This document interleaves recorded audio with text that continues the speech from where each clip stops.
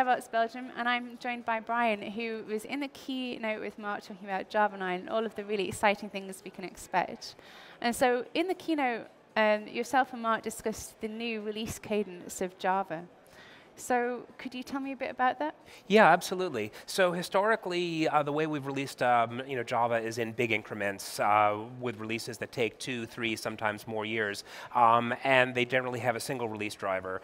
And what we found is that this is not something that works so well because you imagine some big feature that you want to work on, you think, oh, it'll take 2, 3 years, we'll release it then. And of course, it takes longer because everything does, and you find yourself having to delay things. And at the same time, there have been good features that went into the code base the first 6 months that people have been waiting 2 years for. And so we'd like to move to a more predictable release model where we're delivering every 6 months. When a feature's ready, it boards the next train. If a feature's not ready, it waits for the next train. And it doesn't distort the decision-making of either thinking, oh, we have 2 years, it's plenty of time, or at the other extreme, feeling like we have to rush things in under the wire. And so we think it gives us an opportunity to deliver more predictably and focus more on, is the feature ready, as opposed to what the schedule is. And we think it will deliver things into people's hands earlier, and we'll be able to deliver things in smaller increments. So I think it's a good thing all around. And what about the support model? I'm sorry? The support model. The support model. So we're still figuring out exactly how that's going to work. There is, within OpenJDK, there will be support for at least the first 6 months of each release until the next release comes out. There's also a plan for long-term support. The thinking is that that would be every 3 years would be a long-term support.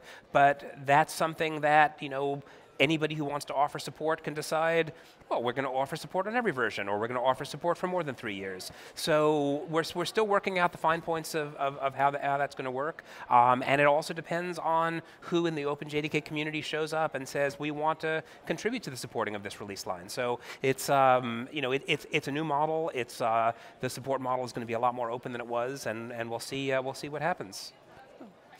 And because it was a keynote, and we always have to have some fun stuff in the keynote, Project Amber was mentioned. Yes. The last time we talked about Project Valhalla, and this time it was Project Amber. So it's a few things that we've seen before, like the I'm going to get the words now, de-verbosity, making words up, of switch statements, for example, or variable assignment. Yeah.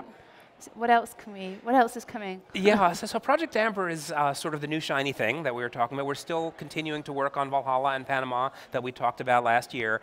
Project Amber focuses on trying to remove some of the ceremony that developers complain about. So, the big complaint about Java is, oh, it takes so much code to do anything. And that's, there's some truth to that. And so we've taken a hard look at some of the areas in which Java makes things harder to do than necessary, and in particular, the things that we do really often, making them harder to do than necessary, and tries to make those a little bit easier. So a few of the features that are part of Project Amber, one of them is what we're calling data classes. It's a way of defining classes that are designed to really just be holders for their data with less ceremony, not having to write out all of the constructor, equal, hash code, toString, accessors, et cetera. Which won't be suitable for every class, but will be suitable for a large percentage of the classes people write.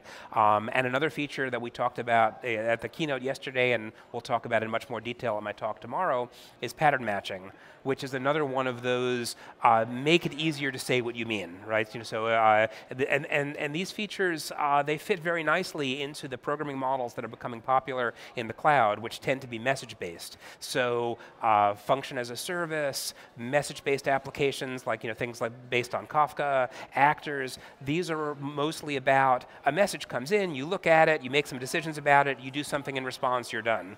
And the features that we're doing in Project Amber are a really good fit to making these simpler, more streamlined, easier to read, less code, and easier to reason about.